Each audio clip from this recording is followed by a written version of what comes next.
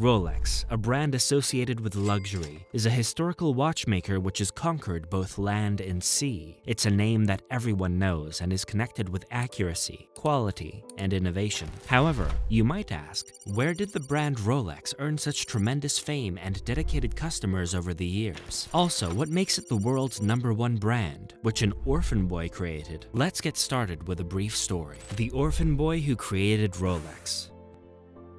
Since Rolex was created in England, many people believe that its founder was also English. He was, in reality, a native German. On March 22, 1881, in Kulmbach, northern Bavaria, as the middle of 3 children. His grandparents were affluent, and his parents owned an ironmonger in Kulmbach. Thus, he lived his childhood carefree. Both of his parents died soon after he became 12 years old. Wilsdorf and his siblings were left now that their parents had died. His uncle took custody of him and sent him to a boarding school in Coburg to guarantee that he had a decent education and a solid basis for his future. Life went on, and the young man arrived at La Chaux-de-Fonds, Switzerland, at 19, thanks to a school buddy. For the first time, he delved into the world of timepieces. La Chaux-de-Fonds was one of the watchmaker's best watchmaking locales at the time, the perfect environment for Wilsdorf to develop specialized experience and a passion for watchmaking. Kuno Korten,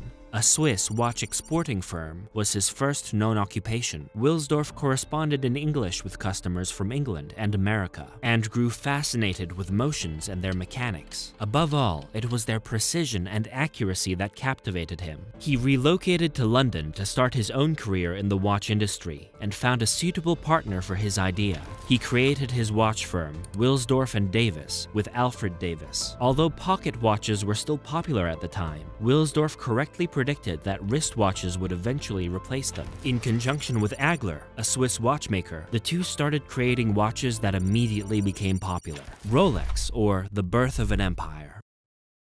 This laid the groundwork for Wilsdorf's success in the watch business, but it was just the start. Wilsdorf and Davis registered the brand name Rolex in 1908 after much deliberation. The name should be short enough to fit on a watch face, pronounceable in all languages, and have no additional meaning. I tried every imaginable combination of letters in the alphabet, Wilsdorf said, so I received a few hundred names, but none of them were up to my standards. An inner voice whispered the word Rolex to me one morning as I traveled through Cheapside in central London on the top deck of a horse-drawn bus. He was continually striving for excellence, and the mechanisms of his pocket watches were regularly improved. His efforts were already rewarded in 1910. In the Swiss city of Biel, a Rolex watch was given the world's first chronometer accreditation, setting standards that the firm continues to establish today. In 1919, Rolex relocated to Geneva, which had become the center of the watch world.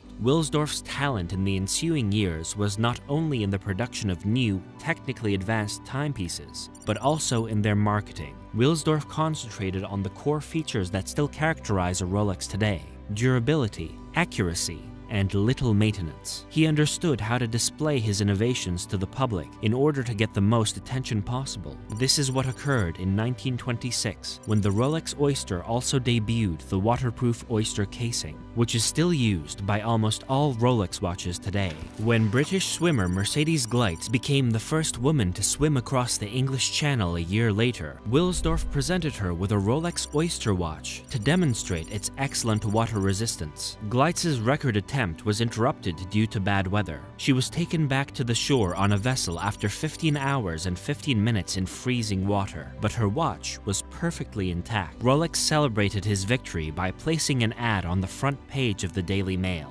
making their watch renowned worldwide.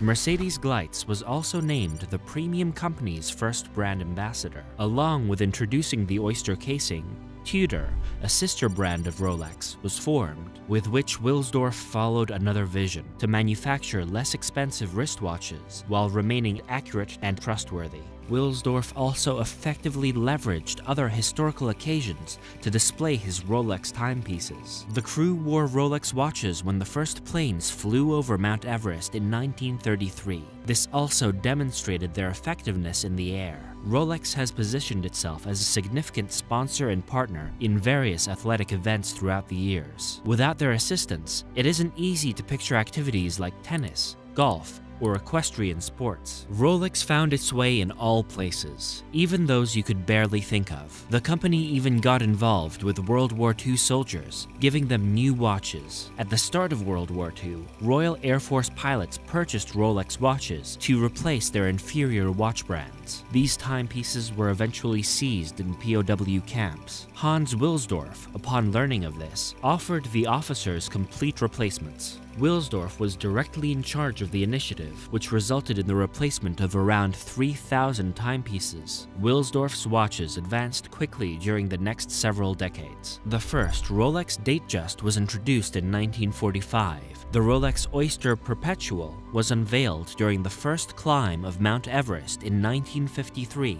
and the Rolex Submariner was introduced the same year as the company's first diver's watch. Meanwhile, Wilsdorf gradually exited the watch business. After the death of his wife, Florence Crotty, in 1945, he entrusted responsibility for his life's work to the Hans Wilsdorf Foundation, which Rolex has since acquired. He died in Geneva, Switzerland, at the age of 79, and left the everlasting glory of his watches that continue to shine to date. And that's the story of Rolex and how it came to be a global sign of class and status. Would you love to own a Rolex one day? And what is your favorite watch brand? Let us know in the comments section below. Until the next one, peace.